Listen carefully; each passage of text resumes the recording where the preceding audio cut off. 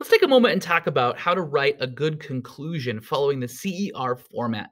Now, CER stands for claim, evidence, and reasoning, and we're going to go through each of those pieces. Before we do that, however, let's talk about some general writing tips here in the upper right-hand corner. Some things to consider when writing your conclusion statements is to write in third person and in past tense. Try not to use words like me, I, or we when describing what was happening, and just describe what was going on and what happened before. It's always a good idea to check for grammar and sentence structure. I know as a teacher, when I'm reading some of these, sometimes it's very hard to follow what a student is trying to say just based on their grammar and their sentence structure. Take a moment to read your stuff, maybe even out loud, and try to decipher if people can understand what's going on. And don't hesitate to read it to somebody else and see if they understand what's going on, especially somebody who didn't know what happened in the lab. All right, let's start with the claim. The claim is the very beginning. A claim is a concise answer to the essential question. Now, concise in this aspect means briefly. So we really should just be brief and to the point as much as possible. You're not describing anything in detail. You're just trying to answer that question. Speaking of the question, all parts of the question should really be answered. Take a look at the question up above. Notice there's two parts there. It talks about describing what specific chemical identities of 5 labeled salts are and how it was determined. So it might be a good idea to pause this video right now and take a look at this claim. See how this claim is both concise and it answers both parts of the question.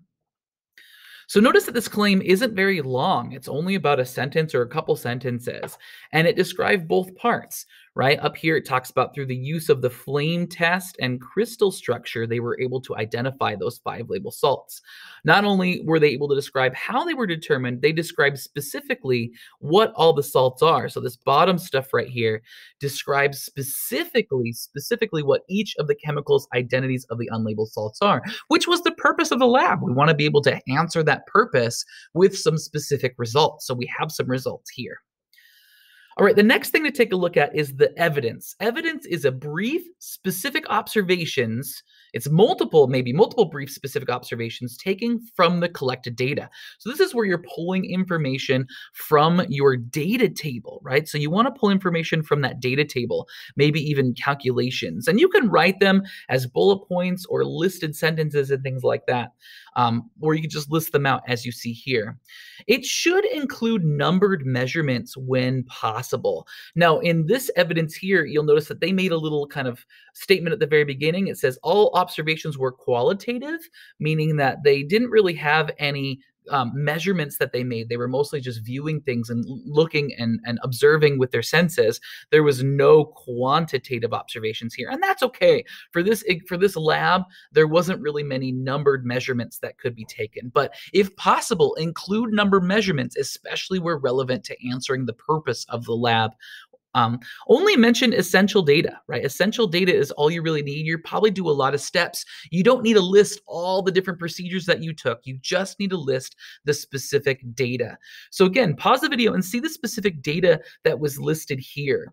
Notice here in the data, it listed all of the different salt samples, because that's we have to identify each of those salt samples. It listed the fact that they emitted certain colored light in a flame test, and it emitted certain crystal structures for each of them. And we're going to see why in the reasoning section, we're going to see why each of those are important pieces of data to be listed to help answer that specific claim.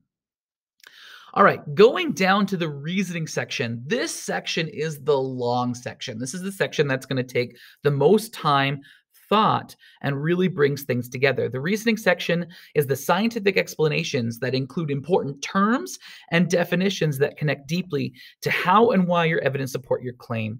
So taking a look over on the right, this is where we explain the how and the why, right? We need to explain how and why our evidence is true and why our claim is true and why the evidence we chose supports our claim.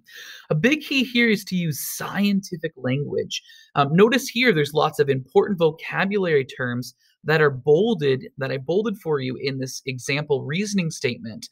These bolded vocabulary terms came from the lab. They came from the experience, namely by reading the intro, by following along with the pre-lab, by doing the analysis section, and also just general things that we discussed in class or through our notes. That's where a lot of these words and definitions came from.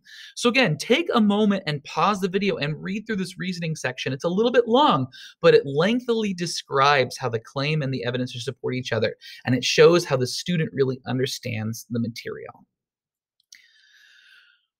So again, take a look here. There's a lot of stuff going on. They describe definitions, right? So they have definitions, and some definitions are important for readers to understand what's going on. Don't assume your reader knows the background knowledge you do. Yes, it's probably your teacher is going to be reading and scrutinizing your statement, but they have to read it in a way that they look beyond that knowledge, that they look as somebody who's a layperson reading it who might not understand it, and they want to make sure that you are successful in describing things going on. So including definitions, notice here they talk about the flame test and the crystal structure. So they're relating back to their claim, and they're describing what's going on.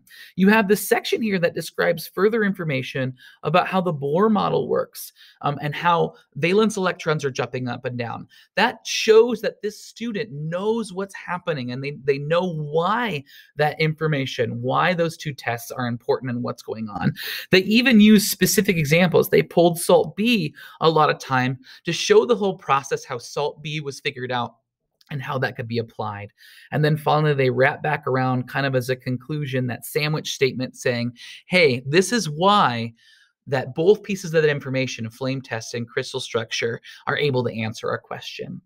All right, writing a conclusion statement is challenging and it might take some revision. So go back, make sure that you understand how this works and apply it to any of the labs that you are doing. And hopefully you'll have very strong, powerful conclusion statements. Good luck.